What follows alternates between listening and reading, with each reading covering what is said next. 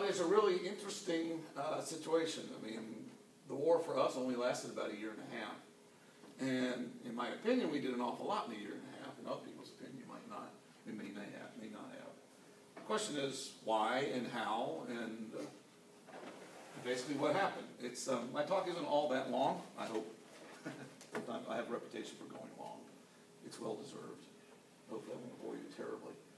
Unfortunately, since this is more an economic and a political story, it's going to be pretty text heavy. I don't want to wear and not lots of pretty pictures of airplanes, although I did find a way to sneak some in. But it's a story of, it's an American history story, and understand that, you understand the background, since what's driving this is economics and politics and the exigencies of war. In 1913, America was the largest economy in the world, although even we didn't know it. The rest of the world didn't notice it, but if you took a look at the statistics in steel production, agriculture production, particularly wheat, coal, just about everything else, we were right up there and surpassed most of Europe by this time. Big advantage for the United States was early in the 19th century, we pioneered what was called the American system. We all know it as just mass production, interchangeable parts. You got, actually the U.S. Army taught us how to do that at Springfield Armory, because the Army needed weapons with interchangeable parts. They weren't concerned about the cost, so they developed a system of making them like that. It was more expensive actually to make them on an assembly line at that time, but very quickly they realized it was much cheaper in the long run to do it that way. And those techniques made it into American business.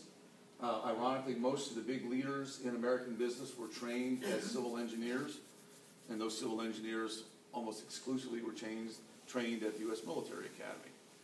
And that's where they learned these techniques and brought them into business at the same time that the economy was growing right before the Civil War, and particularly after the Civil War, the huge expansion of the economy as the westward expansion was going on, and big businesses growing, large corporations are developing, massive companies like U.S. Steel. This is a postcard from Pueblo, Colorado, of the Colorado Fuel and Iron Company. It was owned by the Rockefellers, just to give you some idea of the massive power and the smoke that industry generated back then. We had, as a nation, had just become an imperial power, 1898, in the Philippines and in Cuba. It was a very narrow margin in the vote of the Senate to go ahead and do that, but we did, because we were competing with Europe and wanted to be seen as an equal. We still, however, had a very small frontier army, no more than 150,000 people in uniform. And that was the desire of George Washington and successive leaders of the nation. They understood that probably at that time, the greatest threat to a democracy would be a very large army that could take over. So they wanted to keep it small, keep it enough just to protect the borders and the frontier, but that was about it. And of course, the United States really wasn't seen as a first-ranked country by Europe, not yet. They learned very quickly. Between 1914 and 1970, obviously the war broke out in Europe, but we were not directly involved, although we were involved from the start. We ostensibly were neutral, and we took great advantage of that, in that we were supplying war materials to both sides for a while, mostly to the French and the British. It really helped our economy. We had almost full employment with rising wages, which is rare then. Most of the corporations in the United States were making huge profits. And Europe, well, by 1916, the United States held virtually all the world's supply of gold, because that's what Europe was paying for all the weapons and munitions we were making for them. And then when that ran out, they borrowed very heavily from U.S. banks, so they were beholden to us for just about everything. In May of 1915, of course, the Lusitania was torpedoed. That caused a great deal of public outcry in the United States because of the massive loss of life. What was not reported was that in the hold of the ship were munitions headed to Britain. But it helped both the fact that it was you know, it looked like a simple, straightforward torpedoing of a passenger ship. And the fact that, you know, the money was involved. The public's attention, actually, would start, which was sort of split between pro-German and pro-Allied, swung very heavily to pro-Allied. At that time, and I can tell you from experience from my family, there, you know, about 1/4 of the population in the United States is of German descent, and there were a lot of pro-German sympathies before this. I remember my grandfather telling me that his parents, who were German, during World War I, suddenly decided they were actually Swiss. And then, you know, you had Liberty dogs and Liberty this, and you couldn't have a dachshund, it was a Liberty dog, that sort of stuff. And the anti-German sentiment was turned very, very loud after that. The reported atrocities the German army supposedly committed in Belgium and all that. The British had a very effective propaganda machine working here. I'm not saying it was a bad thing, but that's what was helping influence United States policy. 1917, we got into the war. A lot of different factors. In 1916, we could see it coming. So we passed the National Defense Act. It was the first step for preparation. Pardon me. The military in the United States spending doubled to $618 million. It was about $300 million the year before, and like only $100 million a year or so before that. The U.S. was very, very concerned about what was going on in 1916 in particular at the Somme and Verdun. Both those armies, the British armies, were very, very taxed, being bled white. Very great concern about exhaustion. And of course, the Nivelle offensive in the spring of 1917 is when the French army did crack. And I don't blame them, to be honest with you. And they mutinied. They refused to attack. They did not refuse to defend, but they would not attack. And it made everyone very concerned that the French, and then maybe even the British, because the British mutinied too, it just wasn't reported, might lose the war. And that collapse would cause massive defaults on the loans and would lead to economic catastrophe in the United States. I'm old school when it comes to the causes of World War I. Yes, remember the Zimmerman note, the German, the reopening of the unrestricted submarine warfare did play a part. But really, if you look at it, the kind of money we had invested and the risk of it going under is patently obvious. This was a common belief in the 1930s. Historians after that changed their mind. They're coming back and forth. But if you just look at it, from my opinion, the economic side was one of the primary factors. What was preventing us from getting into the war? Well, that's General Nivelle. It's President Wilson, who kept us out of war in 1960. That's how he got reelected. The idea being we had to go into the war to protect the economy. They couldn't, because the whole time he was president, he was arguing that to get into the war, but we're doing this to preserve democracy. But you really can't preserve democracy if one of the allies fighting on the side against the Germans is the most autocratic state on the planet, which was Tsarist Russia. So again, look at the timing about this.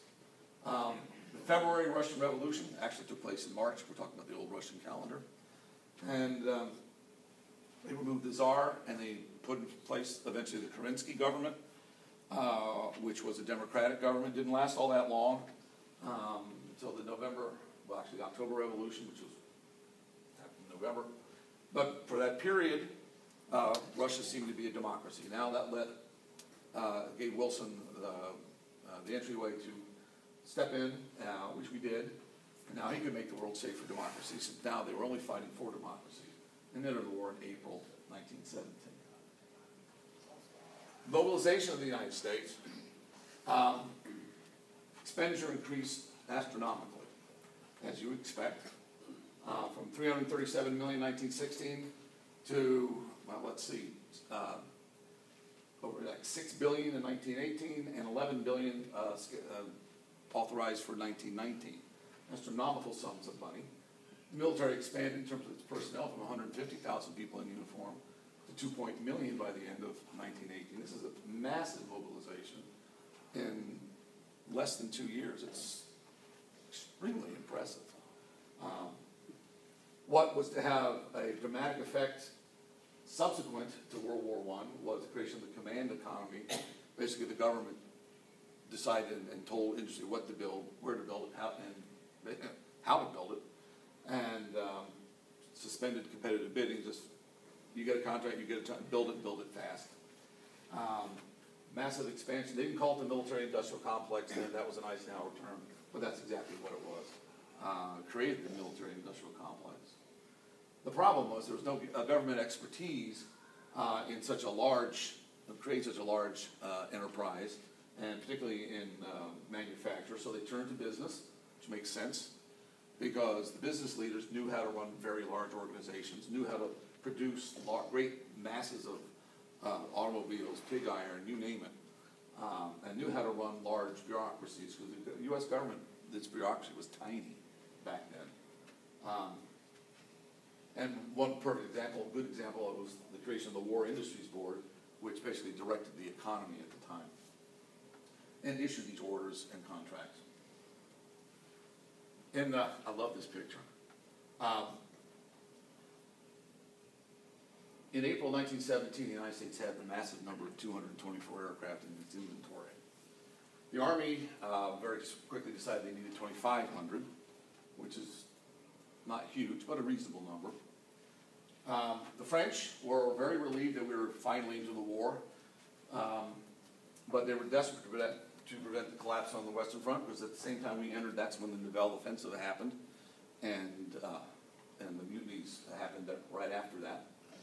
During the month when the mutinies were the offensive was stopped and mutinies began, French Premier Alexander Ribault, that's this gentleman here, telegram Wilson, and he asked that the United States produce 16,500 aircraft by July of 1918, along with 30,000 engines. That is a phenomenal number.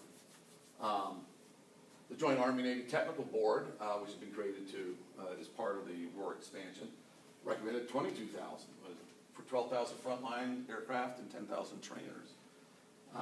Huge sums. And then, of course, Congress appropriated $640 million, which was twice the entire, that's just for aircraft and engines. That's twice the number that the budget was just 2 years beforehand for the entire military. And that was for, as you can see, 22,625 aircraft and over 45,000 engines. Very ambitious. Oops, that's not what I meant to do. That's what I meant to do. How do you do it? Well, at that time, the U.S., despite the fact that Wright brothers invented the aircraft, our industry was not growing. European industry grabbed hold of the airplane and ran with it. We did not. Most companies in the United States were too busy trying to sue one another for patent infringement. The Wrights were doing it. Other companies were doing it. Just got all tied up in knots. Most of the aircraft manufacturers were either controlled or highly influenced by the automobile industry. Logical, they make engines. And the requirement was for a tenfold increase in production, and that required the mass production expertise, which only big business could provide. They did form the Manufacturers Aircraft Association, which did pool the patents and the fees. It did sort out that patent mess, but that took some doing. That took several months to get that sorted out. They did, thank fortune. But to get aircraft, to build the numbers they thought they needed, they created what's called the Aircraft Production Board, eventually just called the Aircraft Board, under Howard Coffin. He's a name that appears in the 20s and the 30s as well, as one of the leaders in the airline industry. But he was from the Hudson Automobile Company and also from the newly formed Dayton Wright Company, and that company was designed to build, intended to build aircraft. Now, the gentleman who formed Dayton Wright, who was a friend of Orville Wright, and was a big player in industry at that time, and particularly in the Dayton region. Dayton is a small city today, but 100 years ago, it was a center of industry in the United States, particularly aviation. National Cash Register was there, still is, although not in the best of condition right now. But it was a center of manufacturing, a especially of complex machines. So it was a natural thing for them to be centered there. Of course, Wright Field was there. The Air Corps, it's the, what would be the Materiel Division there eventually was there. Well, Edward Deeds, who was the founder of Dayton Wright, was appointed as the head of the Aircraft Production Board, and interestingly enough, right after that was commissioned a colonel as the chief of the Signal Corps Equipment Division, and that meant the Signal Corps Equipment Division were the ones that issued the contracts for the aircraft. Interesting coincidence. No conflicts. A little conflict of interest, perhaps. We'll get into it, but Deeds is a very controversial figure even to this day. Was he a patriot? Was he a criminal? Nobody, you really can't say. Built thousands of airplanes, that's not a bad thing, right? But his company's also made an awful lot of money very quickly, and which, depending on your point of view, is a good thing or a bad thing. It depends on what side of the fence you're on. Problem is, though, no one had any real experience mass producing aircraft. Not buying, it should be, but I thought I fixed it. But they did have a lot of experience building automobiles. The Henry Ford, system and all that would, spat out thousands of Model Ts. Very effective, but you've got to be, every machine has to be identical, the parts have to be identical, and interchangeable, I should say. And it made sense in the auto industry. What they didn't quite understand, they didn't quite understand in World War II either, was that while you can, airplanes are a lot more complicated, and because they have a lot more parts, smaller parts, and the parts have to be made with much greater precision than an automobile does. But there was a lot to be learned either way. What to build? That was the big question. Well, the Army sent a mission to Europe to look, called the Bowling Commission, after whom Bowling Air Force Base was named. Major, and I looked up the pronunciation. I understand it's Ronau, not Raynau, but Ronau as in canal, Bowling. The goal, multiple goals, were to secure the right to build European aircraft and the parts necessary for it, select certain aircraft and parts to send to the United States to be examined and tested, determine how to buy European aircraft in the United States, prepare the U.S. Training program in Europe, and assist the Allies in allocating raw materials. One thing we did do throughout the war was provide Europe with a great deal of raw material, aircraft spruce, and all sorts of things you need to build aircraft and other things. Recommendations in terms of what about the aircraft. First was for fighters, buy them from Europe. Fighter technology was evolving very quickly, and they felt the Europeans could probably be more adaptable since they had all this experience building fighters, and the technology race in fighters was a lot faster than it was in bombers and observation aircraft. So let the Europeans build the fighters and the latest generation new ones and the modifications, and we'll buy the best ones that they have. But we would build the bombers and the observation aircraft, and we would build the training aircraft here. And we would build the bombers based on Allied designs. Of course, the fighter that was recommended was SPAD 7. One of the bombers was a Caproni CA-36. That was the idea. The primary aircraft that they recommended was the British de Havilland DH-4, which was a light bomber, fighter, observation aircraft. It was a multi-purpose aircraft. It was controversial from the start. It had defects, both real and imaginary. The flying coffin with there were early versions with the pilot and the observer very far apart, separated by a very large gas tank. All sorts of stories about it, not necessarily true or not. When fitted originally with the Liberty engine, was nose heavy, very difficult, and it was perceived to have a lot of blind spots. Of course, you can pick apart just about any design if you want, and they did. So they decided to select that one for production in the United States, which made sense. And that was produced here as the Dayton Wright, DH-4, Dayton Wright, gee, funny. Mr. Deeds' company got the order for the primary aircraft to be built here.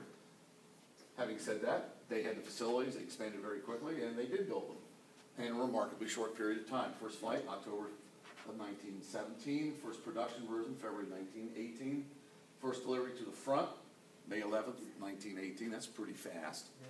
Yeah. They would have delivered more, but in May 1918, right after that, during one of the German spring offensives, the French were screaming for machine guns to help stop the German advance. So we stopped delivery of aircraft for a while and just packed the ships with machine guns and ammunition to help blunt that. And that was for a good deal of the spring. So the first U.S. DH-4 squadron did not enter service and fight and fly as a unit until the beginning of August of 1918. You may know, I'm sure you do know, but I had to throw this in there in case you didn't. We owned the very first DH-4, and it's on display downtown. It's really quite pretty, too. And as someone said, it was the first one, so it's like a brand new car rolled off the assembly line, and it's completely tricked out with every bell and whistle on it. You could put the device on it, this one has it. Also, Curtiss had a contract to build SPAD 13s. They got the contract in October to build 3,000 of them, and then out of the blue, on an order from Pershing, that order was canceled. So God knows how much money and time they wasted there.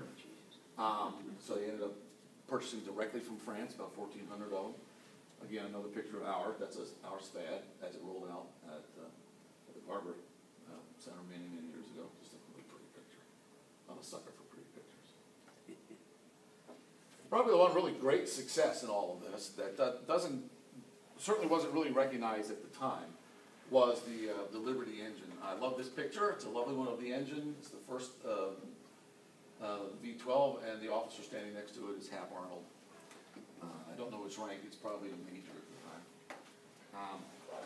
The idea, this is all about mass production. You think like an automobile executive. You need to build a lot of aircraft, different types of aircraft. What are you going to power it with? Well, it'd be a lot easier with one engine. So they very quickly developed this 400 horsepower engine, which was very powerful. That's the most powerful engine of its time. Lightweight, considering its size. Designed very quickly, supposedly in the Willard Hotel on the weekend. And designed completely for mass production. There was nothing on it that was unproven or tricky, but it was unsuitable for all types of aircraft. It's not one size fits all, but it was, for what it was, and the fact that it was the V-12 version, which was the V-8 one was flown even sooner, but the V-12 version was designed, built, and tested within 3 months of its design. Is truly remarkable. And by November 1918, almost 14,000 of them had been built. What are the problems? Well, the big problem, the controversy, was that, well, when we promised to build 22,000, that was, if you really think about it, grossly optimistic. In reality, only 196 made it to the front, the H-4s that is. And only 3,432 were built by November of 1918. Not the 22,000 that were promised. Still a very impressive number if you really think about it. One of the problems with the DH-4 was the British design, and we find out as we were working on our British aircraft, even through World War II and even later, they're not designed for mass production. The British would have drawings and send them down to the shop floor. The craftsman would build the aircraft. They'd find there was something wrong on the drawing. They wouldn't tell the engineers and the designers that there was a flaw in the drawing. They'd just fix it. And so basically every British aircraft in World War I, for that matter, so many in World War II, were almost handmade. The fact that they could spit out so many of them was remarkable, but they really didn't have that many interchangeable parts, and things didn't fit. And then we got the drawings and we took a look at the airplane that were brought over for the model, and it didn't match. And it drove us crazy, because in the United States you have a drawing, it has to match what's produced or you don't do it, and drove them nuts. And a lot of delays in getting that done, a lot of delays in getting the standardized drawings. You can imagine the problem when we were building the French and Italian aircraft, the problem of the metric to English conversion, because all the United States industry was at that time English standard. And of course, that embargo slowed deliveries as well.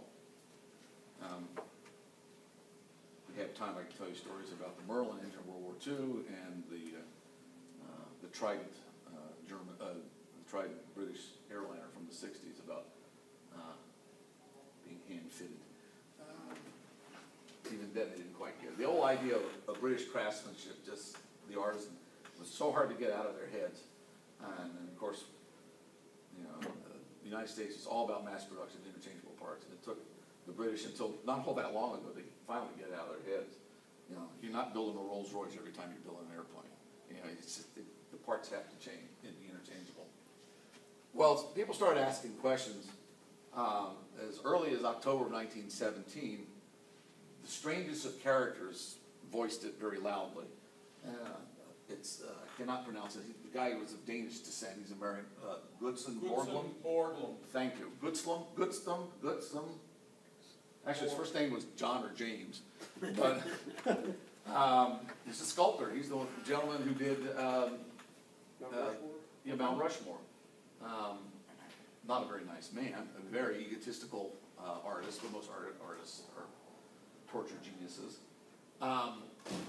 He was on his own. He wrote a letter to Wilson and said, I suspect all this, and we need to be investigated. Wilson said, well, go ahead and take a look. Wilson didn't authorize him to start an investigation, but he sort of thought he did, and he jumped in with both feet.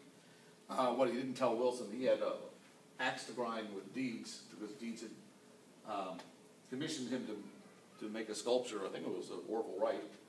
And then he did it, and he wanted to build this great mausoleum for somebody, and he wanted Deeds to pay for it, and Deeds was like, no thank you, like $50,000, which is an extraordinary amount of money at that time.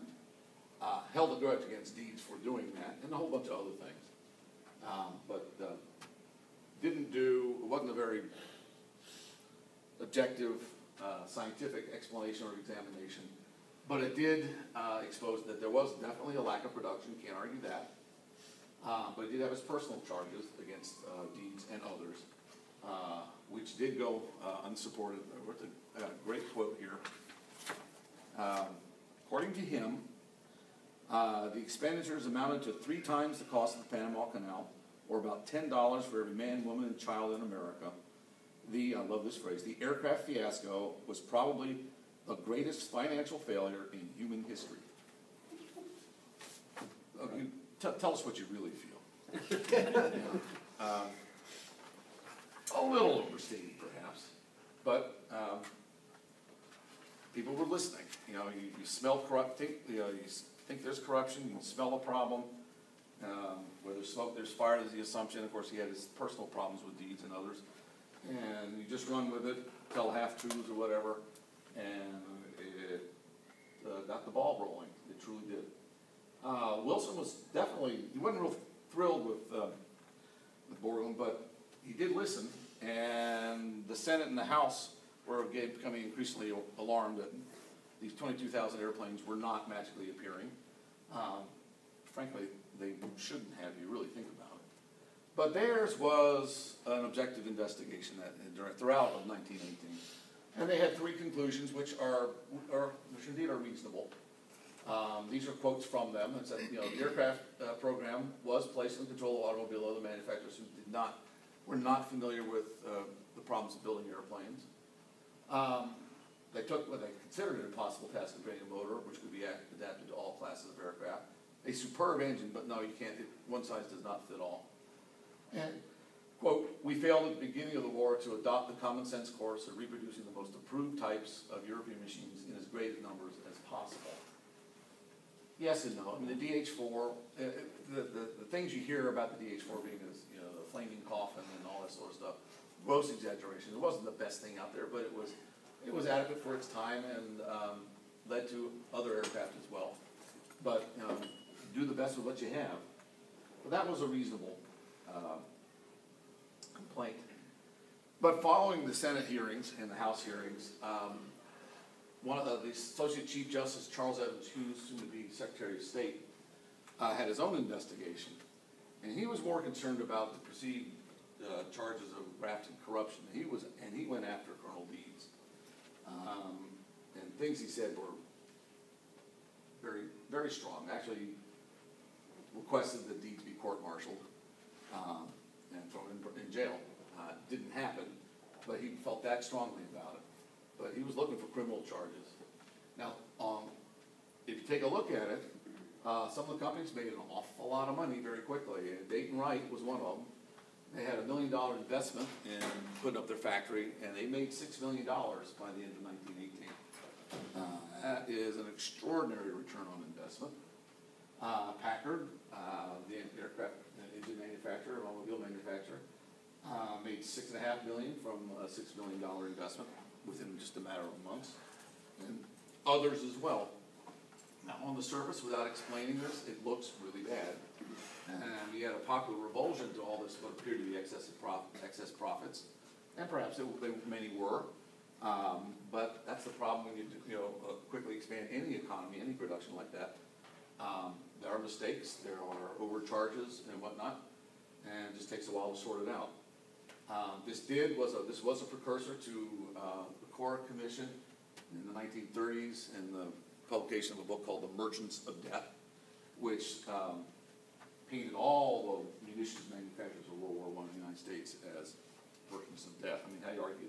I mean, you're going to look bad no matter what when you're in the Senate hearing and someone says, well, you made X money, millions of dollars while Americans died, blah, blah, blah. Well, looks bad, and that's where that started. How does a member of the judiciary end up investigating, a member of the judicial branch end up investigating something in the executive branch? I mean, it was set up with the approval of Wilson. It was like, okay, we need, he was set up as an independent commission to look at it. Okay. It's one, he may not have been on the Supreme Court at that time, because I think he had been an associate justice, and I think he may have left the court to run for president in 1916. Possibly. I don't know that much about him. He's one of these characters. Well, I mean, he's been a governor. He was he served the country in many different ways.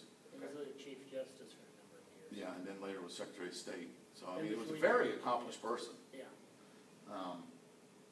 The thing about the hearings there, I mean, it looked really bad for Deeds, and it tarred Deeds for years. And Deeds may have, all the charges may have been true. It just never got to trial for any of them. And so that left up, when in the 30s, when the Merchants of Death accusations came out, they dredged up the whole thing about Deeds and others. And Deeds was, a very powerful man, and his friends were as well. Again, all in Ohio and Dayton, Fred Rentschler of Pratt & Whitney, he was from there, that area, and others. And it all looked like this cabal to some people. Flip side is that's just what's the center of the industry of the industry at the time. It's just the way it is. And you send, if you're going to build lots of airplanes and there's the company's going to do it, you give them contracts to do it. But it does look bad if you were running the company now in another hat, wearing another hat, you're giving that same company the juiciest of contracts. It certainly looks bad. Who knows? Also driving this was after 1920, a lot of partisan politics. There was a general revulsion in the United States after the war. Things just didn't quite go the way we wanted. Wilson was trying to get us in the League of Nations, and most Americans wanted to get back to quiet, safe, protective existence behind both oceans and leave Europe to itself. Get back into an isolationism. Not necessarily a bad thing. That's just the way most people felt. Republicans took control of the Congress, and obviously they blame, as you would imagine, whoever's in power blames the outgoing administration of all sorts of things. The $1 billion bonfire, where they literally burnt lots of aircraft in Europe rather than send them back to the United States, didn't help the situation any. It's perfectly logical. It costs more to pack them up and ship in here. You weren't going to use them anyway. Might as well destroy them, but again, on the surface, didn't look good. And in 2021, a lot of articles were written. There's a story in New York Times, Current History, written, by H.L. Schaaf, who was a captain in the Army at the time, and he comes out withering article that helped set the tone. If I may quote on this one, talking about the DH-4, the de Havilland 4 is being useless for purposes of combat. The qualified statement that not a single fighting plane of American make reached the front during the period of war can be accepted as an historic fact. You know, they're useless for combat and none made in front. And that was the claim throughout this, and a lot of people believed that it was not a useless aircraft. It had its problems, but it was not useless. And as we know, almost 200 of them were there, with 3,000 soon to arrive, and God knows how many more was going to happen in 1919. But that's not what the public could see. They didn't see the details. They saw this, and they saw and heard stories like that. A lot of overstatement. Reality, there's a lot of truth to what the people were complaining about. It was too ambitious. A little bit of pride and hubris in it. Said, yeah, American mass production can do anything. You know, to go from 200 aircraft to 20,000 in a year, sure, no problem. Well, yeah, it was a problem. Everywhere you look a lot, it really doesn't look like there was fraud, at least not on a significant scale. On the surface, didn't look good, but look down deep, not really. In the case you're starting any new industry up from nothing, there are huge upfront capital expenses that Uncle Sam paid for. That would have been evened out had the war continued. There's a steep learning curve in aircraft production. That too was evening out when the war ended, much sooner than anyone expected. Good thing, but that's what happened. I found this quote from a historian, Paul Hare, who wrote all about this, a really good article about it. And the quote it's perfect about war production. He said, first year, nothing. Second year, a trickle. Well, that second year was 1918. The third year, all you want. Well, that would have been 1919. Now, it's counterfactual history, which is bad history, to say what would have happened, what could have happened, because we don't know, because it didn't happen. But what we do know is that the United States had a whole series of fighters and bombers and observation aircraft under development that were were very high performance aircraft, particularly the LUSAC, repair, however we should call it. Tommy Morse NB-3, the Martin bomber was just coming out. All sorts of good new designs, domestic designs were being produced. The Liberty was there, as were other really fine engines. The Hispano-Suiza 300 horsepower version was being built by Wright Martin.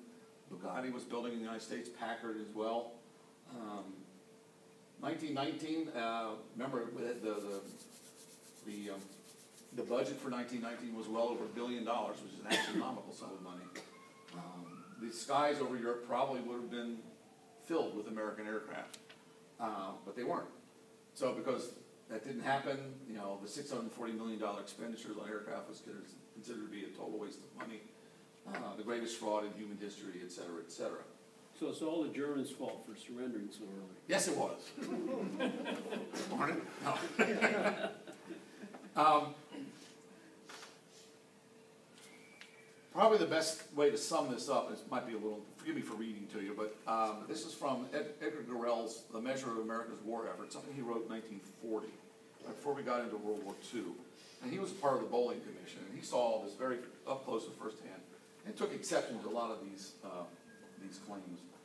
But if I may, in his conclusion of this, it pretty well sums up what I'm thinking as well. It says, our World War aeronautical effort resulted in a little understood but yet an enviable achievement. We started with nothing, not even blueprints, not even experience. We succeeded in building a splendid Air Force, in placing desirable American-built planes at the front, which is true, in creating and supplying one of the best, if not the best, of all aeronautical engines, and in supplying vast quantities of sorely needed material to our allies. After the war, this effort was belittled and misrepresented. Patriotic Americans, particularly those who had labored well on this side, were attacked. Their great mistake had been that they had originally promised too much in a burst of unfounded optimism. For the record speaks well of their accomplishments in the face of almost insurmountable obstacles. And considering this was written in 1940, this is very prescient. If it ever happens again, let us hope that we will be neither so unprepared nor too optimistic. Aeronautical warfare requires the expenditure of much, both in men and material. We cannot afford to be caught with empty hands or to lull our people with promises of a capacity greater than we have.